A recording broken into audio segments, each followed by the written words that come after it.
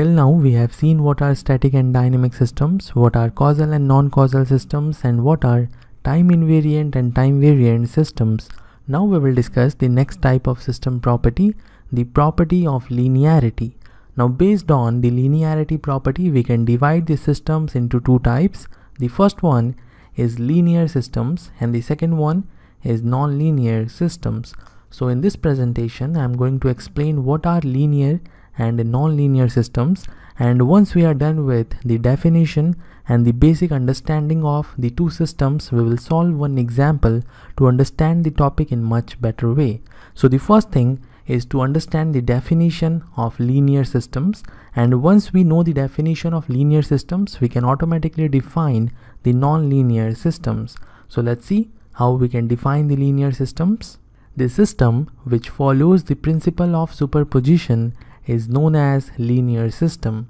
So you can write down this definition. The system which follows the principle of superposition is known as linear system, and the non-linear systems are those systems which do not follow the principle of superposition. So the important thing is to understand what is the principle of superposition. This principle of superposition or the law of superposition is sufficient and necessary condition to prove the linearity of the system. So if you can prove the system is following the principle of superposition, it is definitely going to be linear system, because this particular principle is the necessary and sufficient condition. So let's first understand what is this principle of superposition. The principle of superposition is combination of two different laws. The first law is known as law of additivity,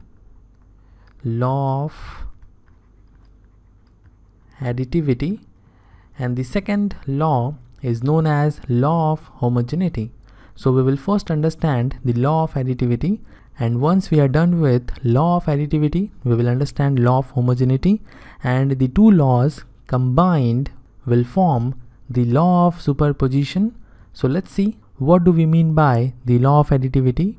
In order to understand the law of additivity, let's take one system, and the input to this system is x1t and the output of the system is y1t. So y1t is the output obtained from this particular system when the input is x1t. Now we will change the input. Instead of having x1t, we will have a different input applied to the same system. Let's say the input is x2t, and for this input the same system is generating the output y2t. So this is what we have, and now we will add the two outputs y1t and y2t. We will add. After adding y1t and y2t, we have y1t plus y2t. So this is what we will do in first step.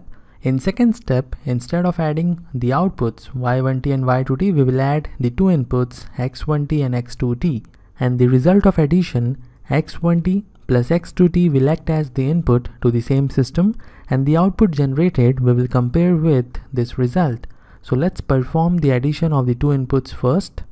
After adding the two inputs, we will have x1t plus x2t, and x1t plus x2t is now acting as the input to the same system, and let's say the output generated is y dash t. Now there are two possibilities. The first possibility is that the output y dash t is same as y1t plus y2t, and the second possibility is that the output y dash t is not same as y1t plus y2t. So I will write down the two possibilities. Y dash t is same as y1t plus y2t. This is the first possibility, and the second possibility is that it is not same as y1t plus y2t.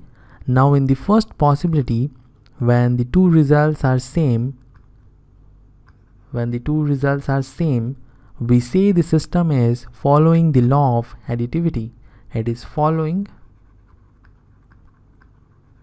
the law of additivity, and in the second case, when the two results are not same, it is not following the law of additivity. So I think you now understand what do we mean by law of additivity. You have to give two different inputs to the system and you have to record the two outputs. Then you need to add the two outputs and you need to record the final result. After this, instead of adding the two outputs, we will add the two inputs directly. As you can see here, we have added x1t and x2t, and then we will feed x1t plus x2t to the same system. The system is not changing throughout these operations. We have the same system, and in the second case, let's say the output is y dash t. Now compare the two results. If they are same, then the system is following the law of additivity, and we can move on to check the law of homogeneity.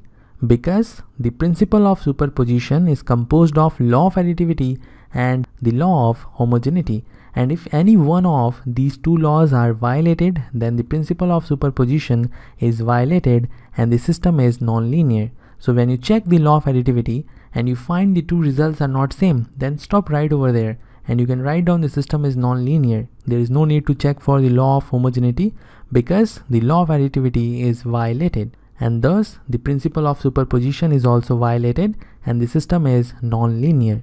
Now we will discuss what do we mean by law of homogeneity. The law of homogeneity is a very simple law to understand. It is very much similar to the law of additivity, and as we are checking the linearity property of the given system, we cannot change the system while checking if the system follows the law of homogeneity or not. The system will remain same as it was in case of law of additivity. So we are having the same system, and let's say the input this time is xt and the output generated is yt. Now this time we will not perform any addition, but we will perform the multiplication. We will multiply a constant k to the obtained output yt. After multiplying k to the output yt, we will have k times yt. So this is all we need to do in step number 1. In step number 2, we will multiply the same constant k to the input xt, and the obtained result will act as the input to this system, and then the generated output we will compare with kyt. That's why I was telling you law of homogeneity is very much similar to the law of additivity. So let's complete our step number 2. After multiplying k to xt, we will have kxt, and this kxt is the input to this system, and the output generated is, let's say, y dash t.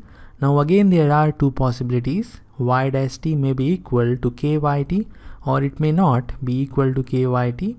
So in first possibility, y dash t is equal to kyt, and in second possibility it is not equal to kyt. Now when y dash t is equal to kyt, the first possibility, we say the system is following the law of homogeneity. The system is following the law of homogeneity, and in case number 2 or the possibility number 2, when y dash t is not same as kyt, we say the system is not following the law of homogeneity. So this is all you should know about the law of homogeneity, and there is no compulsion on checking the law of additivity first. You can check the law of homogeneity first, and when you check the law of homogeneity first and you find the system is not following the law of homogeneity, there is no need to check the law of additivity because the system is going to be non-linear as it has already violated the law of superposition. So I hope you now understand what do we mean by law of superposition. It is combination of two different laws. The first law is law of additivity and the second law is the law of homogeneity. Now we will solve one example very quickly to understand what we have discussed till now. In this example, output yt is equal to x sine t. We need to find out if this system is linear or it is non-linear.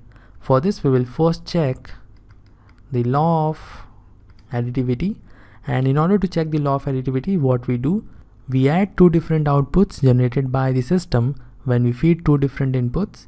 Let's say the first output is y1t, and from this relationship we can say y1t is equal to x1 sine t. In the same way, we will have y2t and it is equal to x2 sine t. Now we will add the two outputs y1t and y2t, y1t plus y2t, and it is equal to x1 sine t, x1 sine t plus x2 sine t. So this is what we have in step number 1 in order to check the law of additivity. Now in step number 2, instead of adding the two outputs y1t and y2t, we will add the two inputs x1t and x2t, x1t plus x2t, and then we will feed it to our system. And if you see the property or the functionality of the system, you will find the t in the input is replaced by sine t, xt is the input of the system, and the output yt is equal to x sine t.